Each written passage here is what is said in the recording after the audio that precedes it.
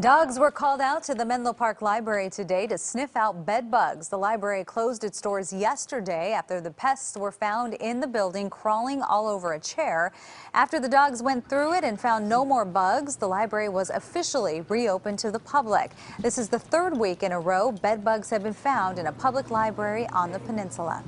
We read about this all the time in libraries across the country, and so we are aware that this is a problem that libraries are facing, just like hospitals, hotels, other places where the public congregates. The other incidents happened at libraries in